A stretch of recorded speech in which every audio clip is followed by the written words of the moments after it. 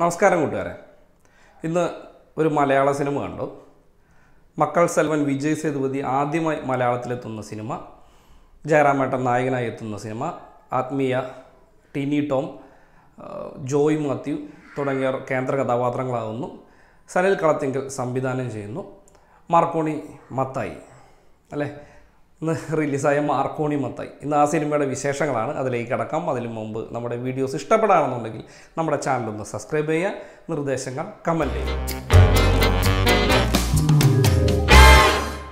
Marconi Mathai എന്ന വിളിപ്പേരിൽ അറിയപ്പെടുന്ന മത്തായിയുടെയും അന്നയുടെയും പ്രണയകഥയാണ് Marconi Mathai എന്ന സിനിമ പറയുന്നത്.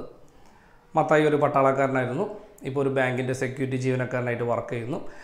അവിടെ ഒരു ചെറിയൊരു ജോലിയായിട്ട് വരുന്നൊരു പെൺകുട്ടിയായിട്ടുള്ള ഒരു ഇഷ്ടം തുടങ്ങിയുള്ള ഒരു സംഭവവികാസങ്ങളൊക്കെയാണ് സിനിമ പറഞ്ഞു പോകുന്നത്.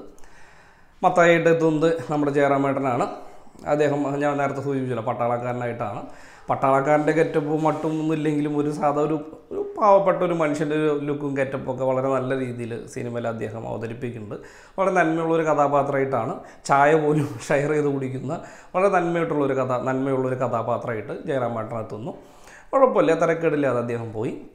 നായികയായിട്ടൊന്നും അന്ന കുഴപ്പമൊന്നുമില്ല എന്ന് നമുക്ക് വേണമെങ്കിൽ പറയാം. ഒരു പൈങ്കിളി സിനിമയിൽ വേണ്ട ഒരു നായികയ്ക്ക് വേണ്ടുള്ള കാര്യങ്ങളൊക്കെ. എനിക്ക് ഇമോഷൻ സീനൊക്കെ കൈവിട്ട് പോയെന്നാണ് എനിക്ക് തോന്നിയത്. പിന്നെ മറ്റ് സപ്പോർട്ടിങ് ആക്ടേഴ്സ് എല്ലാം കുഴപ്പമില്ല, ആർക്കും വലിയ സ്പേസൊന്നുമില്ല. അവിടെ ഇവിടെയൊക്കെ വന്നു പോകുന്ന കുറേ താരങ്ങൾ അങ്ങനെ വന്നു പോയി. പിന്നെ എടുത്തു പറയാനുള്ളത് നമ്മുടെ മക്കൾ സെൽവൻ വിജയ് സേതുപതിയാണ്.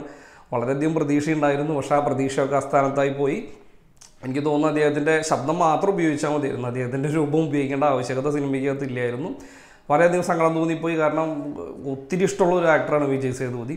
അദ്ദേഹം മലയാളത്തേക്ക് വരുന്നു പറഞ്ഞപ്പോൾ വളരെയധികം സന്തോഷം തോന്നിയിരുന്നു. പക്ഷേ നിരാശപ്പെടുത്തി കളഞ്ഞു. പുള്ളിക്കൊന്നും ചെയ്യാനില്ല, പുള്ളിയുടേതായ പ്രശ്നം കൊണ്ടല്ല കേട്ടോ. സിനിമയ്ക്കകത്ത് പുള്ളിക്കൊന്നും ചെയ്യാനില്ല, ആകെ ചെയ്യാനുള്ള ശബ്ദം കൊണ്ടാണ്.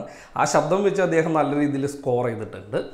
സിനിമയുടെ മറ്റു വശങ്ങൾ നോക്കുകയാണെന്നുണ്ടെങ്കിൽ നമ്മുടെ പാട്ടുകൾ കൈകാര്യം ചെയ്തിരിക്കുന്ന എം ജയചന്ദ്രനാണ്.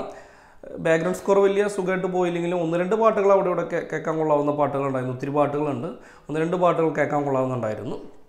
ക്യാമറ കാഴ്ചകളും തിരക്കേടില്ലായിരുന്നു. പിന്നെ സിനിമയുടെ സംവിധാനം തിരക്കഥയാണ് മൊത്തത്തിൽ പാളിപ്പോയെന്ന് പറയുക. ഒരു പൈങ്കിളി ഒരു കഥയാണ്.